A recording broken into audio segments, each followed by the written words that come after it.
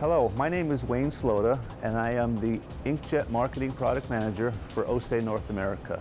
I would like to introduce to you for the first time the OSE ColorStream 3500 end-to-end full-color inkjet printing solution. The ColorStream 3500 complements our extensive and industry-leading Jetstream family of high-speed continuous feed inkjet printers, which include the compact series, the dual series, and the wide series. Before we give you a detailed demonstration on the ColorStream 3500, I would like to introduce a special guest of ours, Mr. Thomas Hoffman, who is the International Product Manager from our factory in Poing, Germany. Hi, Wayne. Hi, Thomas. Thomas, a good starting point might be to explain to everyone why we developed the ColorStream 3500. That's a good point because, well, we already have the market-leading portfolio of high-volume continuous feed full-color engines. Still, we felt we lack something. We lack a solution that helps our existing customers that use a monochrome continuous feed system to migrate to the full-color world. They still needed something that fits into a data center, and they wanted to have an efficient solution to get in a productive way into inkjet. The ColorStream 3500 is only part of the end-to-end solution. We have on the front end our industry-leading Prisma production server that essentially allows us to run any standard data stream or PDL out there in the marketplace today very efficiently. That's absolutely true. I think for that it would be great to ask a specialist. Let me introduce to you our real specialist on software and workflows, Edward Jensen, Vice President of Technology and Software Support. Edward, can you explain me a little bit what makes the ColorStream 3500 to a real end-to-end solution? Something about workflow and automation? Yes, absolutely, Thomas. When it comes to Prisma Production, which is the primary software product in our portfolio around production printing, the very important thing is to manage data, rapidly prepare it, and deliver it to the engine at print speed without long delays and upfront processing. So Prisma Production is specifically designed to now not only handle black and white workflows, but also color workflows, and automate those tasks and those processes and prepare that data with the right color intent to deliver it to the engine at print time and at rated speed. So you also do all the color management based on the Prisma workflows? Absolutely. Within Prisma Production, in the latest release, version 404, we very specifically function color management as a pre-flighting, pre-processing step. So as data comes in, rules can be written and created, and the data can be reacted to in very specific fashions to normalize that data, prepare that data, and deliver it to the engine so that the output looks as it was intended to look from a color perspective. So basically with the Prisma Production, you get all the data to the printer, but what happens there at the printer? What happens in the controller? Well, that's one of the beautiful things. Within the entire print family, we've always used the same controller technology, the SRA controller. And in the Jetstream and ColorStream families, we have the SRA MP, which is really a massively parallel version of that controller. And what it does is it leverages basically a blade system to rapidly prepare that data and deliver it to the engine. But one of the unique competitive advantages that we have is in PDF workflows, we can actually take those PDFs and instead of building large rip farms on the front side of the process with long print delays, we can deliver those PDFs as containerized objects to the engine and they're ripped at print speed. A tremendous advantage over most of the competition. So ripped at print speed with a native PDF rip? Yes, absolutely. It's the Adobe RIP engine. It's incorporated within the SRA controller. And there's actually parallel Adobe RIPs in place. Another beautiful thing about that is our tools upstream can remove ICC profiles and prepare those PDFs so that they have the correct rendering intent of the target device. And we do that with late binding at the engine. So basically with the ColorStream, the SRA MP, and the Prisma workflow, you have a real total package for any kind of needs for applications with full color. Absolutely. And then one of the key things that we've done is, as Prisma was designed initially, you can go in with a very small system, and then that system scales with your infrastructure. So as more ColorStreams, Jetstreams, or other vendor devices are put in place, Prisma is the output management system that controls all of those. and you scale the system and leverage your existing investment. So you can grow with your business. Absolutely. Perfect. Ed, thank you for that insight into the SRA, into the Prisma, and all the color management we have. Thank you, Thomas. The OSE ColorStream 3500 unwinder, that's where it all begins. The unwinder, well, it comes with the ColorStream at all times. It's an integral part of the solution. That's also why you see it's in the design of the printer itself. So Thomas, you mentioned that it was an integral piece. Why is it included with every print engine? It always comes with a print engine because it's just perfectly suited to support the ColorStream 3500. And why is that? Is there a special connection between the unwinder and the print engine? It is, Wayne. It already feeds the paper into the printer with a tight web paper transport. That's quite important for the system. And on the unwinder, what is the maximum paper width that the unwinder can handle? The maximum paper width is just like for the printer, 21.25 inches. 21.25 inches. Exactly, just that little bit more than any other unwinder currently available can offer you. Okay. And it's fully integrated, so the unwinder and the print engine act as one. They to maintain that tight web required for optimal print quality. They not only act as one, they really communicate when starting to print. That means the unwinder, in the same second as the printer itself, starts moving the paper. And only by that you can get the full print quality out of the digidot heads that the ColorStream can offer. Very good. So let's take it from there into the printer. Great.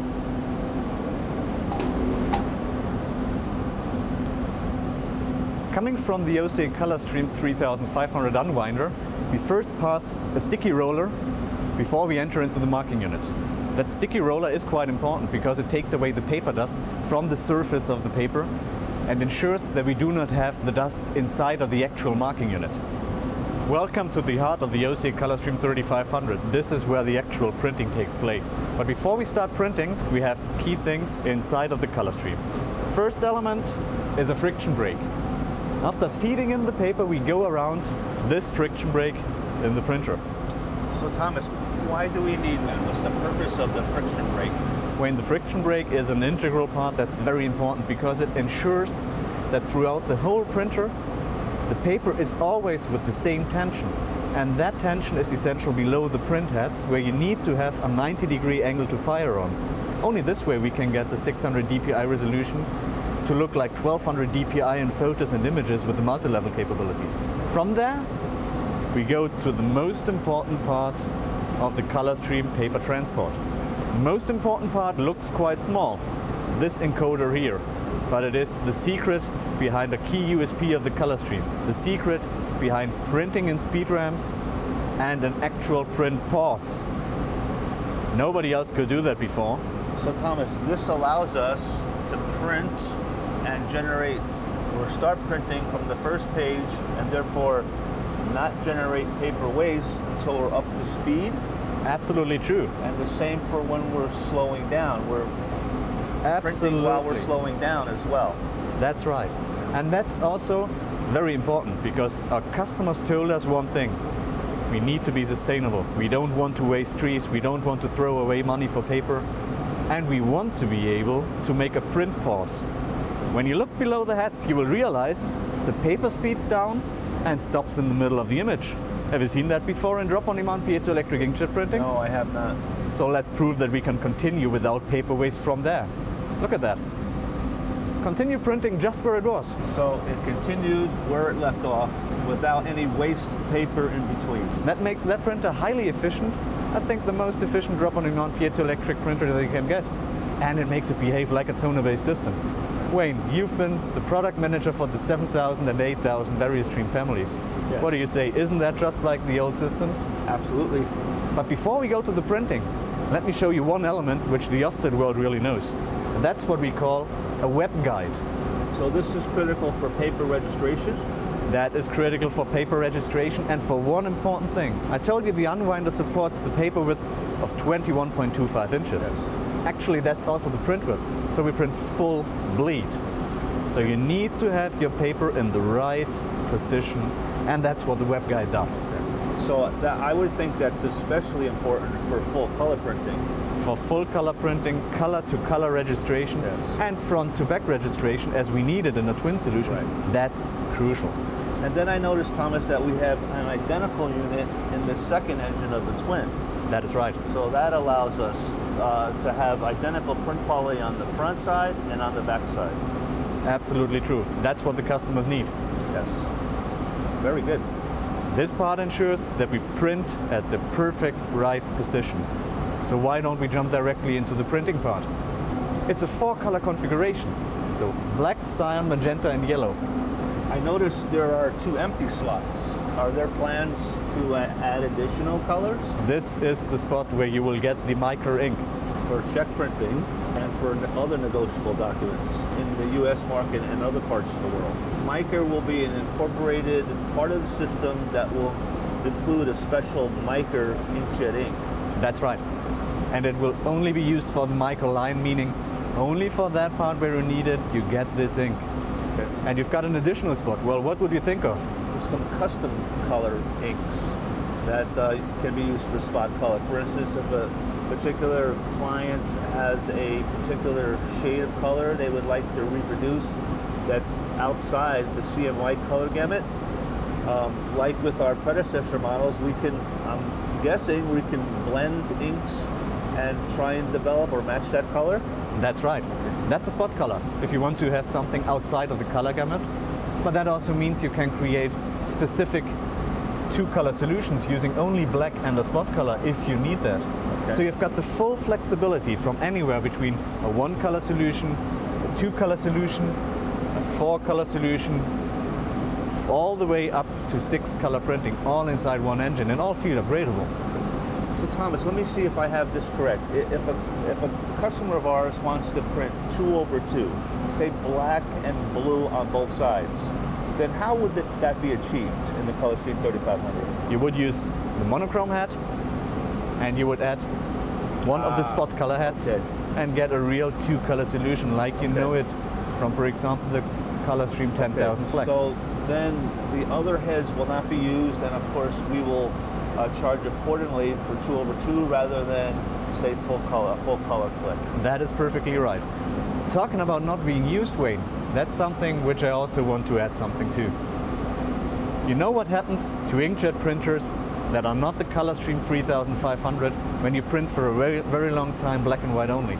The other heads, the cyan, yellow, magenta heads, dry out because they're exposed and they're not printing, so the ink just dries on the heads. Exactly. What we do with the ColorStream 3500, well, we only activate the heads we need. It's a little bit comparable to a pen. So if we only want to print a black and white document, we use what we call the head safe technology. Cyan, magenta, and yellow will basically pick up the purge caps. So it's comparable if you don't use a pen, you just close it, and will remain in the parking position. That means they can't dry out.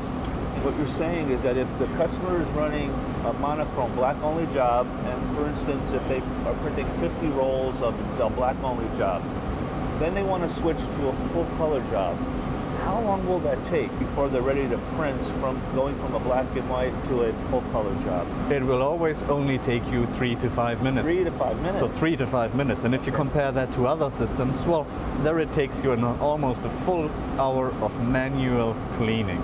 That means the operator not being available for other work, the system not being available for printing. So we cut that down from 1 hour to 5 minutes. What do you say to that? That's excellent. That's an excellent productivity boost. And that's also what we wanted to have, because the ColorStream, it's a migration to color system. Perfect to get from black and white to full color. Very good. So that's also where all the printing took place. Talking about the printing, you know the digital heads that we use here, do you? I believe they're the same production-proven inkjet heads that are used in our Jetstream family.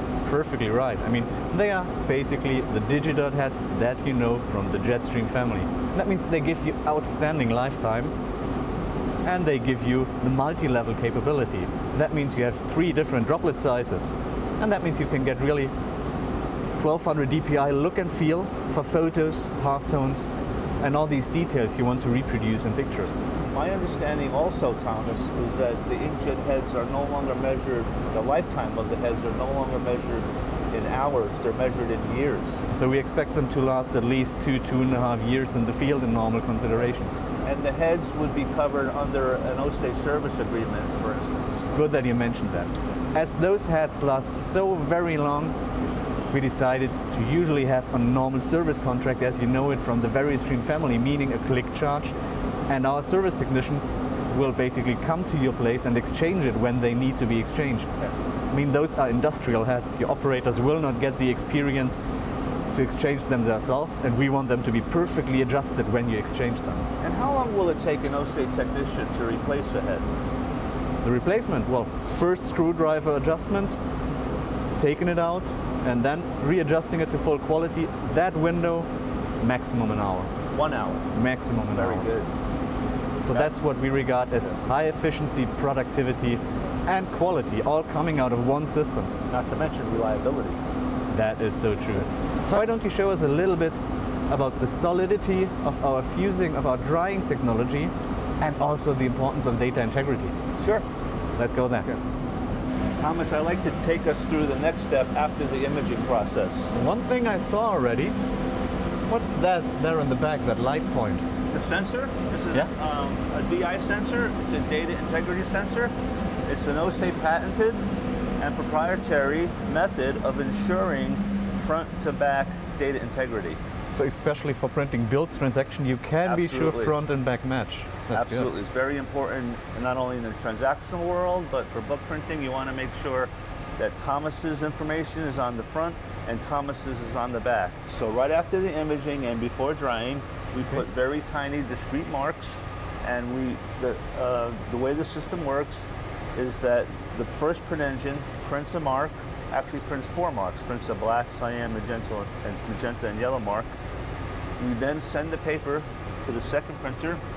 We print identical marks in printer 2, and then read those marks with a different sensor, same type of DI, data integrity sensor, in printer 2, and compare the marks. Okay. And if the marks don't match, the printer stops and generates a message for the operator to check the print alignment. From the DI sensor, then we have to dry the sheet, the ink to the sheet, and we've incorporated 2 heating saddles that come from 2 predecessor models, the VariStream 7000 and 8000. Very reliable, long life, zero maintenance heat saddles that essentially the paper, the back of the paper rides over the heat saddle and dries the ink to the paper. And the temperatures of the heat saddles are adjustable by the operator. So for instance, if you're running a very lightweight paper, we might want to turn the temperature of the heat saddles down a little bit to prevent a lot of curling of the lightweight paper. At the same time, if we have a very heavy sheet, we might want to increase the temperature to ensure that we get proper ink drying. So lots of flexibility from an operator standpoint with temperatures of the heating saddles. So very broad media range we can support with that drying technology. Absolutely. Wayne, one thing, I just saw it starting again. We had a print pause. We recommend if you do a print pause to check print quality, after about a minute or so to restart the printer. If we don't, it is Inkjet technology, and we will get ink gain or dot gain by the ink sitting on the paper and not dried at that point. So it would cause the droplets to spread. So that's why we recommend after a print pause to view print quality to restart it after about 1 minute, and then it will start immediately at the point where it stopped with no wasted paper in between. So again, an insurance, if the operator simply forgets to continue printing, the printer will does it by itself. Absolutely, automatically. We've dried the ink to the paper. This is a blower unit. We're essentially blowing air to cool the sheet even further. And the whole idea of the blower unit is that the paper coming into the first engine is at a certain temperature, and we achieve a certain print quality and 600 by 600 dpi registration. We want to make sure that when we send the paper to the second print engine, that the paper is at the same temperature in the second unit as it was in the first unit, and this way we ensure that the print quality on the front is the same as the print quality on the back. Before we send the paper to the second engine, we have a chilled roller here, and this, in conjunction with the blower unit, ensures that the paper temperature that comes in to printer 1 and comes into printer 2 is the same. In other words, after the heating process in printer 1, we chill it, it gets exposed to this chill roller, and the temperature then going into printer 2 is the same as it is in printer 1. And this way we ensure print quality will be the same on the front and on the back. And then we have a 90-degree turn bar that sends the paper to the second engine, and the 90-degree turn bar technology is essentially the same as technology that we've had in our VariStream 7000 and 8000 family of products for many years. Very reliable, no operator maintenance, no adjustments required on the 90-degree turn bar. Thomas, now we come to the output section of Tower 2. Remember, we have a tight web system through the unwinder, through both print engines, but we have a loose web or a slack web output coming out of engine 2. So that means I'm flexible in terms of the post-processing? Absolutely. That's exactly why we have a loose web output coming out of engine 2, so we can attach most existing post-processing devices. And the way we do that, we have a standard universal Type 1 interface that allows us two-way communication between a post-processing device and our print engine. Okay, so it can be a rewinder, like in this case, it can be a cutter, a folder, absolutely. Lots of flexibility. As long as it can communicate via Type 1 interface, we can connect it to a ColorStream 3500.